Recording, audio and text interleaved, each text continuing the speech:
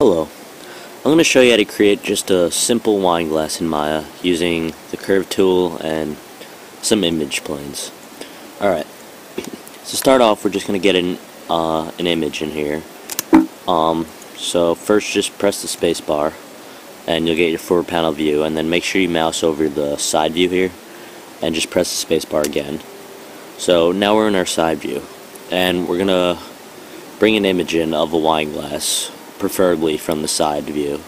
So I already have one saved to my desktop, so I'm just going to use that.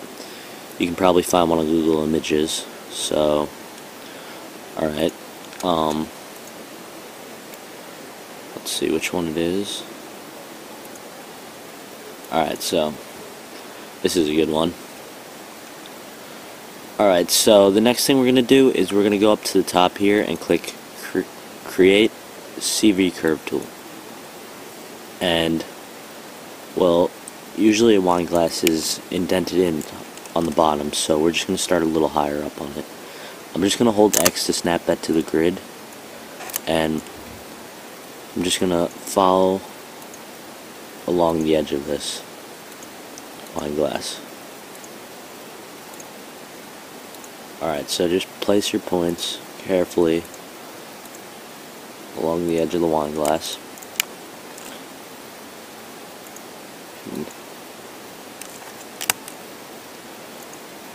Alright, so just trace this closely. Undo them. Alright, once we get up to the top here, we're just going to make a bunch of them. This way we'll have a nice hard rim for the wine glass. Alright, so now we're going to come back down the other end, leaving a big enough gap just so we have some depth within the wine glass too. Alright, so now I'm going to hold X and snap to the grid again.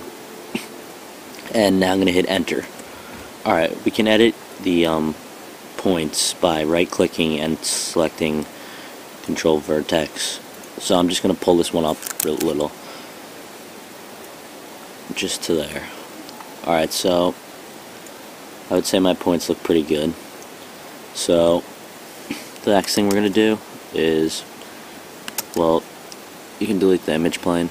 Just go to image plane attributes, just hit the delete button, and now I'm just going to go into my perspective view and select this in object mode, and I'm going to go up to surfaces in your tool set here and go to edit. Going to go up to surfaces here and click revolve. When you're revolving, make sure your options are set to default and revolving in the y-axis. So this is just you can hit 5 to shade that. So this is a pretty neat looking wine glass. Just a simple way you can create a wine glass using CV curve tool or the EP curve tool. You can do other stuff with this, such as create like tires and things.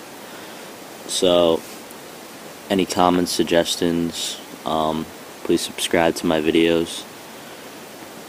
My next tutorial might be just a simple glass shader for the wine glass.